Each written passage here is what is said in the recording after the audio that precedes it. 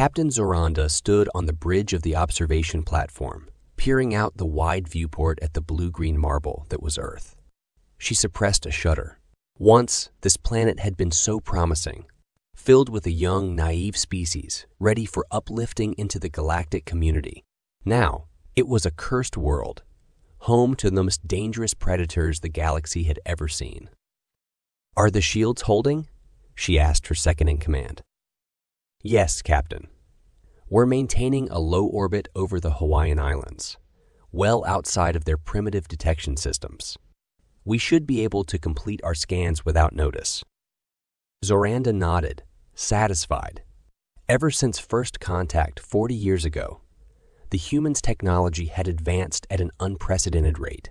Their insatiable curiosity and gift for tinkering had allowed them to reverse, engineer even highly advanced systems. Now their planet was surrounded by satellites and encrypted listening posts.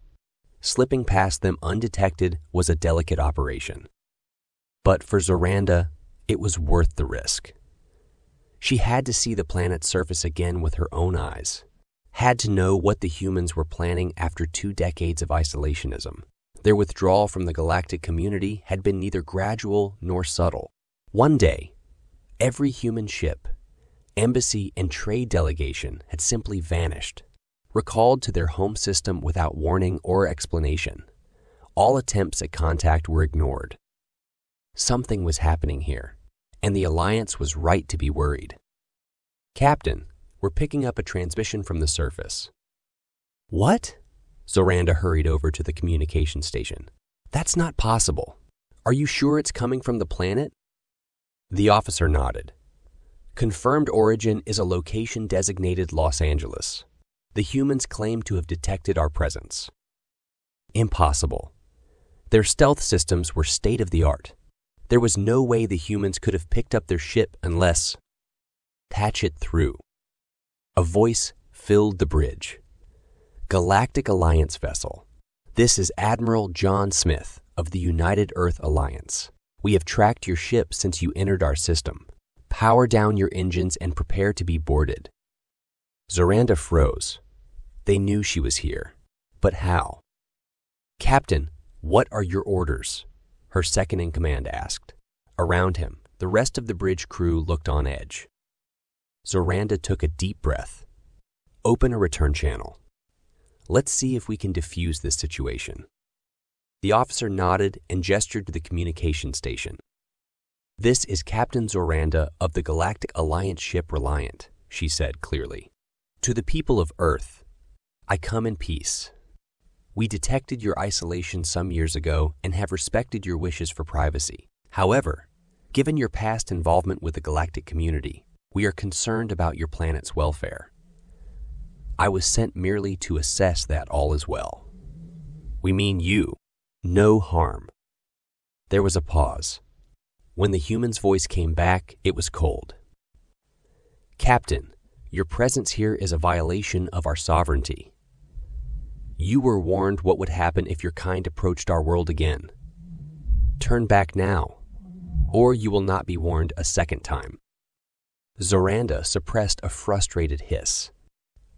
She had hoped for diplomacy, but it seemed humans were as stubborn as ever. Time for a different tactic.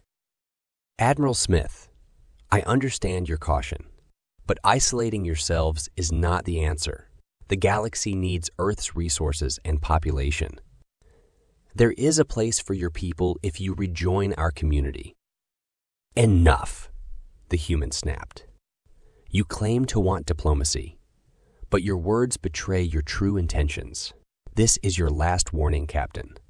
Withdraw your ship or be fired upon." Zoranda killed the channel with a slash of her hand. Turning, she addressed her crew. "Raise the shields and power up the plasma cannons. It seems the humans have developed some new tricks, but we still have a few of our own." Around her, officers raced to battle stations.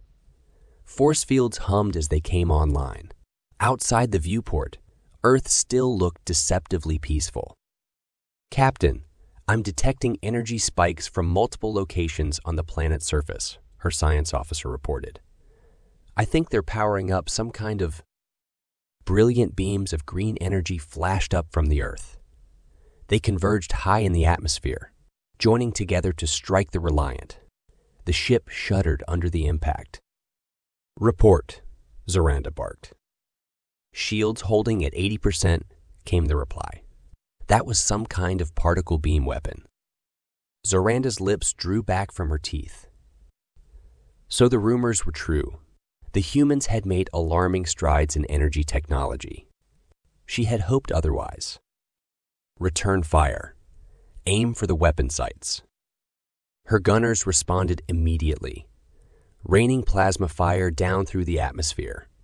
Explosions flared across the surface as the cannons found their marks. But Zoranda had little time to relish the destruction. Another round of particle beams lashed out, more powerful than before. This time, the shields fluctuated dangerously as they deflected the brunt of the assault. The ship trembled under the residual force. "Evasive maneuvers," Zoranda snapped. "Get us out of their range."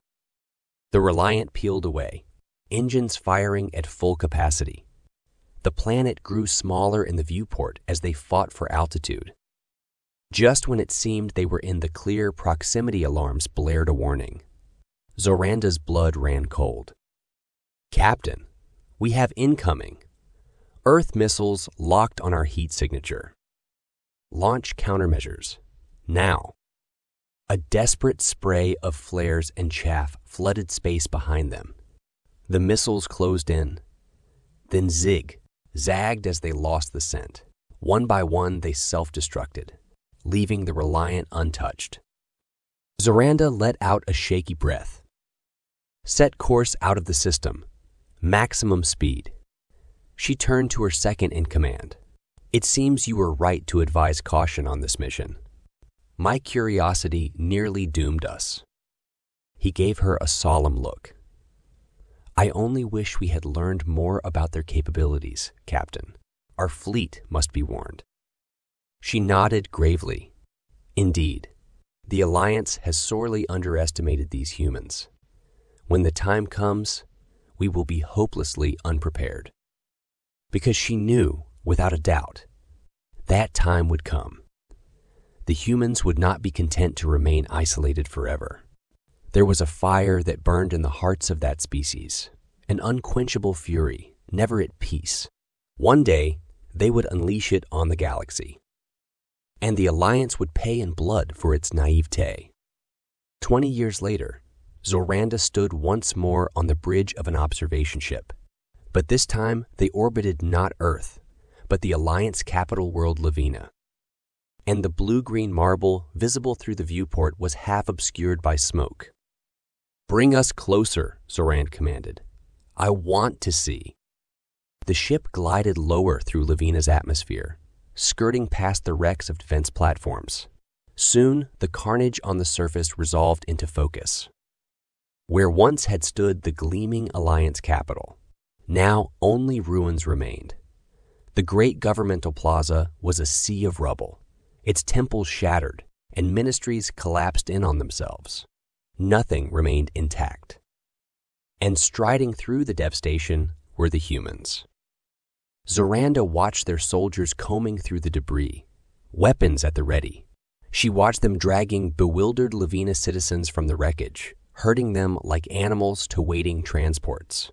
The banners they flew were emblazoned with a stylized blue planet, the symbol of united Earth. Her second in command, now a distinguished admiral in his own right, came to stand beside her. "It's worse than I imagined," he said heavily. "The invasion fleet is more advanced than our intel suggested. Lavina's defenses barely slowed them down." Zoranda shook her head. "We should have listened. When the humans revealed themselves and demanded representation on the Alliance Council, we should have capitulated." Her old friend looked troubled. "You believe their grievance was legitimate? That they merely wanted a voice in galactic affairs?" "No," she replied bitterly. "I think it was always about power with them. But perhaps some token gesture, some meaningless council seat would have placated them for a time, bought us the years we needed to prepare." Below, The humans had finished rounding up the Lavina citizens. Their dropships began lifting off, carrying the prisoners to internment camps or whatever fate awaited them. Now, the humans controlled the former Alliance capital world. Zoranda sighed. How long until the rest of the Alliance follows? The Admiral met her gaze. There are murmurs of surrender in high command, but others still want to fight. My fleet stands ready for whatever comes next. Zoranda nodded. Her friend would stand fast. He had never been one to give up when lives were on the line. She envied him his sense of hope. Maybe with the proper strategy, we can slow their advance, she said without conviction. If we make them bleed for every parsec, buy enough time for reinforcements. Her words trailed off. In the rubble below, humans were raising their banner over the shattered remains of the Alliance Council chambers. The stylized blue earth shone proudly over a sea of destruction. Zoranda turned away. She knew in that moment the Alliance's future held only darkness. Against this enemy, courage and sacrifice would not be enough. In her heart, she heard the echo of an old warning ringing out from across the decades. Turn back now, or you will not be warned a second time.